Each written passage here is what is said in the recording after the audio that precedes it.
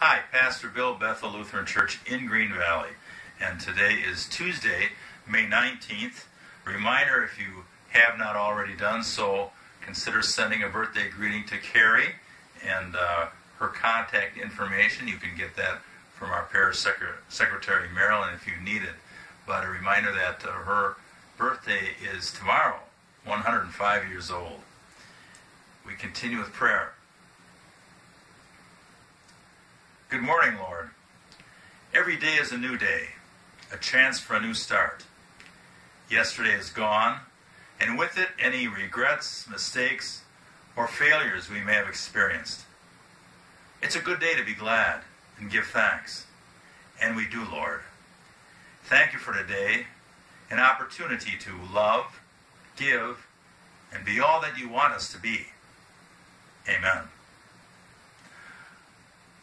Our reading today is from Acts, the 28th chapter. It begins with the first verse. And I thought I would follow up on yesterday's, that is Monday's video, in which we talked about Paul's shipwreck and the Roman centurion who saved Paul and other prisoners from death by freeing them from their chains and assisting them to get to land. We read further. After they have made it to the beach, and people have assisted them following the shipwreck. Paul writes, "After we were brought safely through, we then learned that the island was called Malta. The native people showed us unusual kindness, for they kindled a fire and welcomed us all, because it had begun to rain and was cold. When Paul had gathered a bundle of sticks and put them on the fire, a viper came out because of the heat and fastened on his hand. When the native people saw the creature hanging from Paul's hand, they said to one another, 'No doubt this man is a murderer. Though he has escaped from the sea, justice has not allowed him to live.' Paul, however, shook off the creature into the fire and suffered no harm. They were waiting for him to swell up or suddenly fall down dead. But when they had waited a long time and saw that no misfortune had come to Paul, they changed their minds and said that he was a god." Here ends our selection. You may have heard of people in the Christian faith who've practiced what's known as snake handling. And that's not something really that takes place in our region of the U.S., but where it has taken place in the past, and where, to an extent, amongst a small percentage of people, it has taken place and still does, it's seen as something that proves a person's faith. It proves their belief, and it shows that God is caring for them. That if they can handle a snake safely, God will protect them, and because they don't die from a bite, if they are bitten, that it's proof that they are a true believer. And if they die, well, apparently they weren't. Well, we don't do snake handling nowadays. But Paul lands on Malta, and he's welcomed there by people who are hospitable.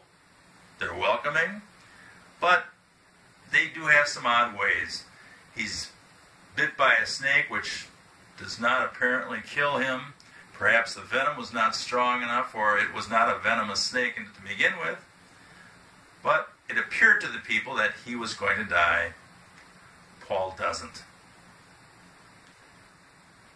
We have many trials, and we have many situations in life which challenge us.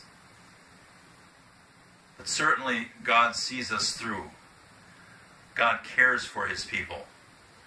We don't have to prove God's love by embracing a dangerous creature and being bitten. Our love for God is very simple. We believe, we state that we believe, and that's really all God asks for, that we say that we believe, and that's actually a big step. Our lives should mirror what we believe, but what is true and what is fact is that Our belief is not proven necessarily by what we do, because we don't earn God's love. We don't deserve God's love. It is a gift that we accept. And that acceptance is faith inspired within each of us through the Holy Spirit. Paul was an unusual believer, a very dedicated follower of Christ. We would do well, any one of us, to do only a portion of what he did throughout his lifetime. But the biggest lesson that we gather from all of our readings and whenever we open the Bible is to understand that God cares for us in a way that we can never fully understand, that God watches out for us, that his Spirit embraces us, and that is that message which we are given to carry forth and share with others. May you do so now and always. Amen.